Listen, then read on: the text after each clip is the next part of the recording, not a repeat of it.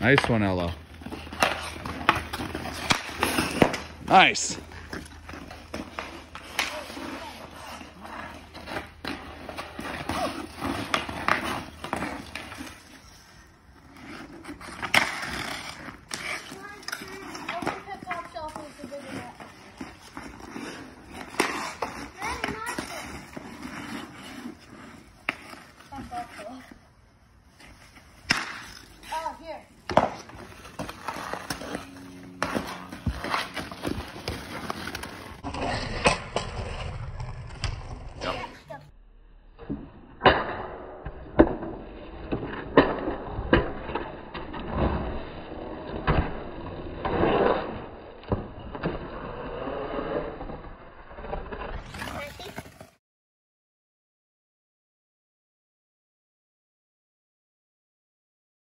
Yeah, the ice is getting super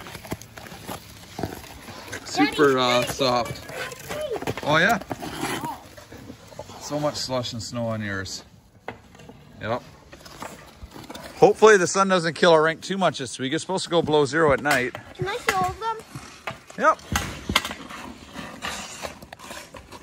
Well, this might be our last skate, maybe not. I don't know. It's supposed to be sunny the next handful of days. The ice is really getting chewed up here in the sun.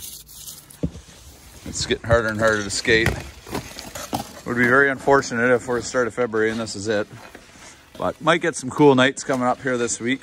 So if the sun doesn't do too much damage to the rink, we might be able to get some evening skates in because the ice firms up. We'll see. So anybody want to see why dark colors are bad in the sun for your rinks and light colors are all right? Here's the temperature of my white liner. 9 degrees directly in the sun. 6 degrees, about 6. 0 degrees. 7 degrees in the sun. The ice is minus 14.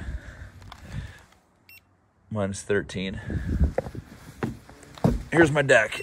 Although at an angle, still only at 0 degrees. It's 6 degrees out right now. And there is the darker boards, plus 20. And these are even darker.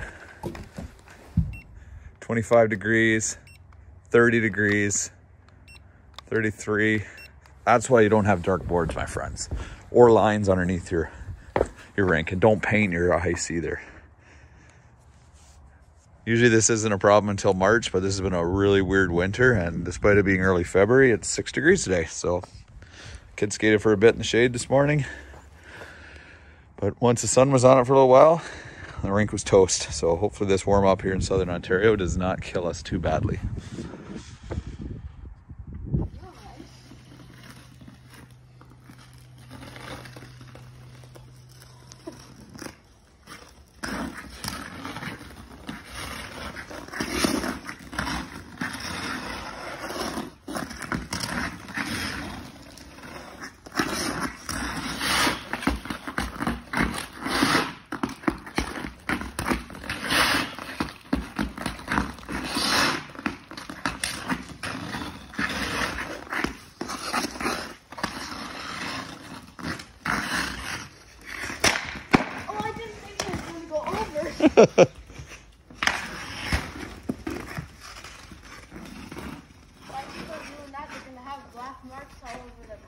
Yeah.